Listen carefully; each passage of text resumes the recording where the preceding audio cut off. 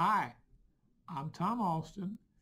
Aero Marine Tax Professionals is one of my companies, and 10X Excellence is the other one of my companies. Aero Marine Tax Professionals is the leading company in the state of California that provides people with exemptions from use tax or sales tax on airplanes, vessels, and certain vehicles. 10X Excellence is a company where I provide business training, business consulting, coaching, mentoring, access to Grant Cardone. I'm a Grant Cardone licensee, so that's for business expansion. And it's hard for me not to talk about both at the same time because a lot of my frame of references are in the aviation and vessel industry. But let's get started on today's tips. If you're having any problems with financials in your life right now, and most of us are, if you're not having any problems, I congratulate you on having a big enough nest egg to not feel any of the effects at this lockdown and coronavirus situation. 4 things that you must do. First of all, define what does fear mean to you. To some people, it means not enough, ... ellipse. To some people, it's being homeless. To some people, it's being embarrassed. That's my key fear. I don't like being embarrassed. So just define it and write it all down. Number 1, what does fear mean to you? Okay. Then write out what are your risks, and in any area that you have your attention on. Find them and write them down. Third thing is, what are you worth an hour?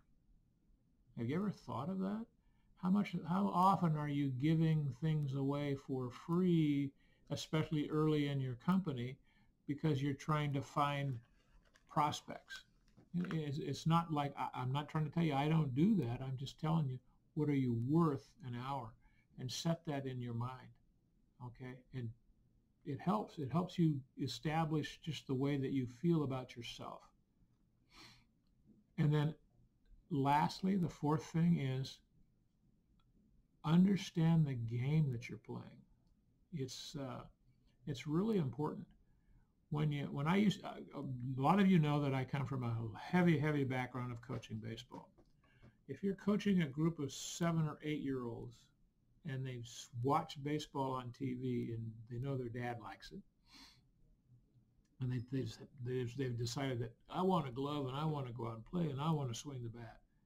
But what they don't know is which direction is the right direction to run when they hit the ball. How do I hit the ball? How do I throw strikes? How do I play shortstop?